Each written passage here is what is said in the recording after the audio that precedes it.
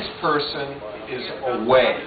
This person is at their computer, and it's available for a connection. Let's say you wanted to add somebody to your list. If that's what you're doing, you hit the add. If you wanted to search for somebody in your list, because this can get long.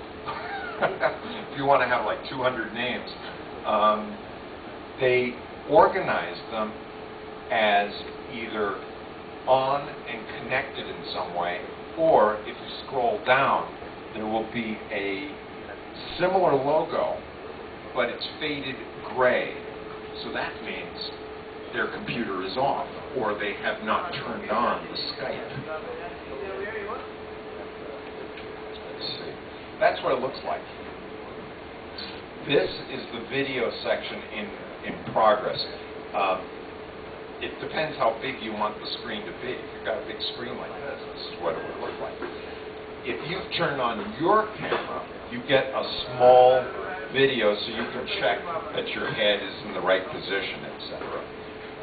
My wife's had some fun showing her sister pictures. She found some old pictures, wanted to show her sister, do you want these pictures or not? Rather than mailing them to her sister, they just got on Skype, and she just positioned the picture in the right angle, and her sister was able to, oh, that's a nice picture, I want that, send that one.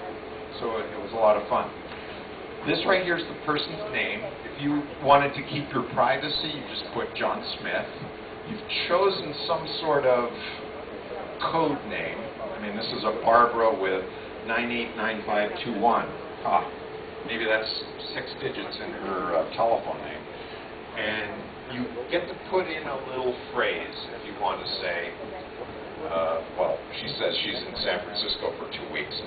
She can go online anywhere her laptop is. If she's got Skype on her laptop, she can be in San Francisco and still use Skype as long as she goes onto the internet. Just navigating, showing you what a typical Skype